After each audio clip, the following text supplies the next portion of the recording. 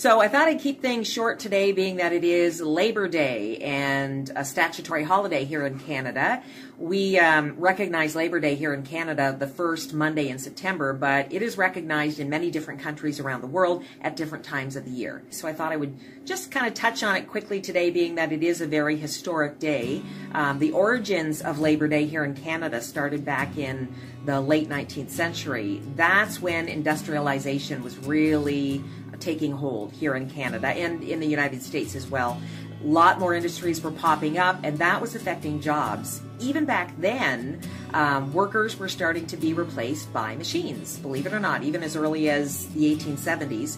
And so workers, knowing they were easily replaced, were more hesitant to speak up if they were working in unhealthy working conditions, if they were not making as much money as they needed to make, or if they were working very long hours. So Toronto printers were one of the first to really say, you know, this is enough. We've had enough. We're going to go on strike, even though strikes were illegal at that time here in Canada. Toronto printers went on strike. They were looking for, among other things, a 9-hour workday. Well, that really paralyzed the publishing industry in Toronto, and George Brown, who was a liberal and a prominent liberal in that time, and was also the editor of the Toronto Globe, said, hey, you guys can't do this, you can't go on strike. So he brought in workers from other neighboring towns and cities around Toronto to kind of cover off for those who were striking. And he also was the person who led the move against the workers in terms of getting the leaders of that strike put in jail and charged. Well, they couldn't put everybody in jail, so a lot of other people who were following this movement and supporting it decided to march through the streets of Toronto and Ottawa and many other places.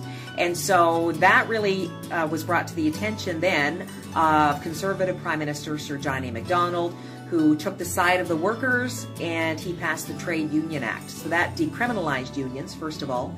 And the strike leaders were all released from jail. It did take some time for real change to happen. Many workers still did lose their jobs, unfortunately, but the 9-hour movement, as they called it, did spread to other Canadian cities and to New York City back in 1882.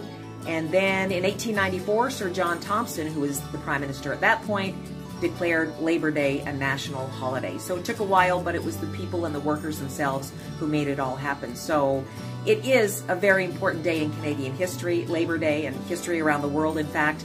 And that's our history lesson for today. Class dismissed. Now I'm going to go on the air here at MyFM and talk about it a little bit more. Thank you for listening and for watching, and I'll talk to you again next weekend.